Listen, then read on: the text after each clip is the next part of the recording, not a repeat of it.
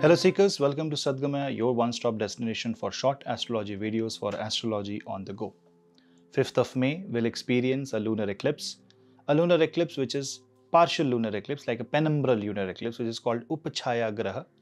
This Upachaya Chandra Grahan will affect each one of our life because moon will be with Ketu during this time, and when moon is with Ketu in the sign of Libra, there are 4 planets right in front of the moon. Sun, Mercury, Jupiter and Rahu. So whenever this happens, remember moon is reflection. Whatever sits with the moon acquires the flavor of the moon. Imagine water. Now imagine water which is red in color, water which is blue in color.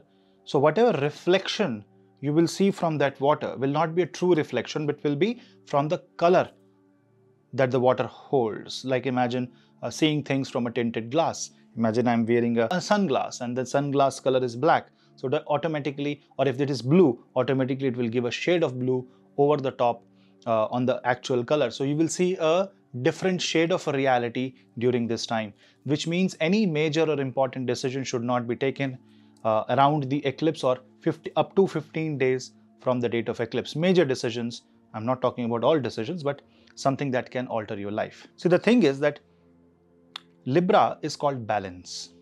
Balance of mind, balance of reality, balance of existence. And Libra is also Bhavad Bhavam from Cancer. So if moon is in Libra, then from the perspective of Kal Purush, that means from the divine time, 4th lord is 4th from itself, which means happiness will be affected. So the way you feel happy will be affected. A lot of people who have mental issues will get affected because of depression. There can be some mental anxiety. A lot of people will face anxiety or nervousness during this time. And I'm not saying that automatically it may come, but there will be events that may make you overthink, that may make you become nervous. Chant Krishna mantra, chant Vishnu Sahasranam. On the day of eclipse, you can also pray Mahamrutyunjay mantra. Any such mantra that gives you power, pray on the day of eclipse, and for the next 15 to 20 days, take a sankalp for that. Take a sankalp of 21 days and then chant one mantra, just one mantra that you like, and continue chanting that mantra.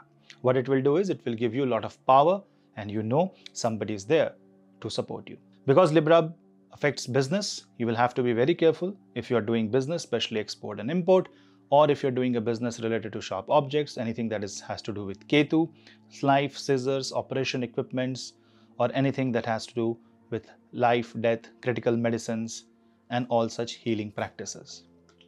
You have to go inward, do meditate. People involved in wellness, healing, spiritual healing, energy, therapies, crystal, tarot, astrology will see great boost because of this eclipse, because it will touch the inner spiritual core.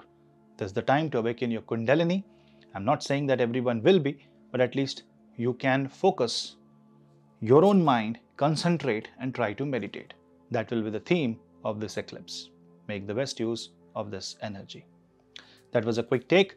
For more detailed video, you can watch the clear explanation, the big explanation on my main channel, the link which will be in the description box and the pinned comment section below.